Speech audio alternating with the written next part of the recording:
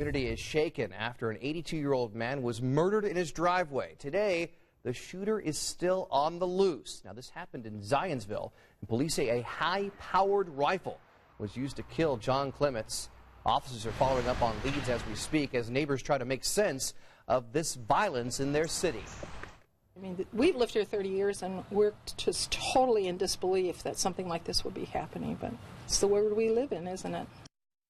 Now, police tell us that they are looking for a white late-model Chevy Impala with Indiana license plates. It's similar to the one that you're seeing right here in these pictures. And violent crime is rare in Zionsville. The most recent high-profile case was back in February. A man shot and killed his niece and her 4-year-old son before killing himself. The Boone County Sheriff's Office took the lead in that investigation. While that's the last time we've seen a murder there, the last time Zionsville police have had to handle a murder case way back in 1997. A friend of Janice Willie's ex-husband strangled and beat her to death inside her garage.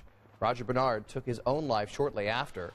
Willie's husband, James Willie, is still serving time in prison for his role in the conspiracy.